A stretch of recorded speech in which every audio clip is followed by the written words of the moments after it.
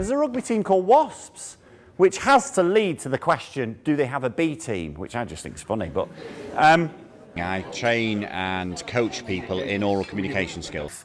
And you as trainers need to bring what you've got in your heads to life, so that people remember it, so that people come back for more and they go, oh yeah, there's another training by the librarian, great, I've got to go to it.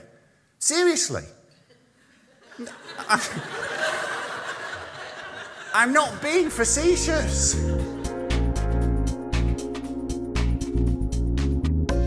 It's why some American aircraft, like American Airlines, if you've ever noticed, are silver.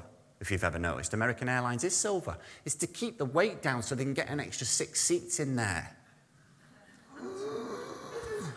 If people are laughing, they're learning, they're relaxed, and they're enjoying it, and I think it's a great way to get some powerful messages about. Supply teacher has about 6 seconds to make an impact on this classroom.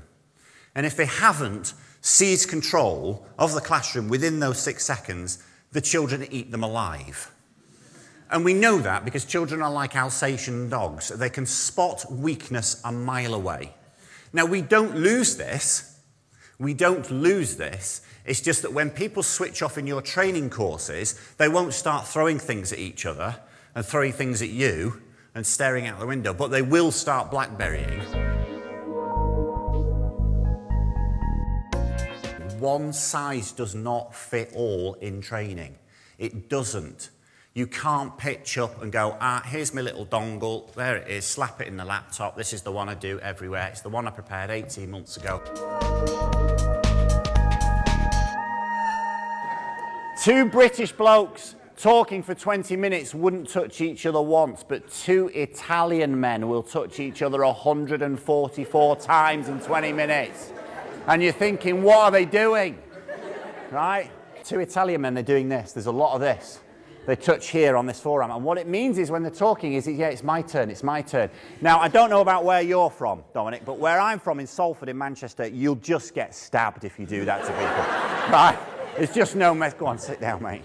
Because you can also kind of hold a mirror up to people and say, look, you do this, don't you? Well, these are the reasons why you might not want to do it or why you do it. So, yeah, it's good. Self-disclosure.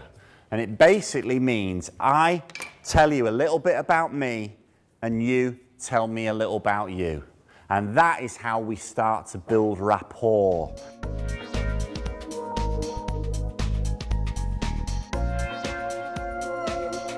And I hope that's been useful for you. All right? Cheers and good luck for the rest of the week. Thank you.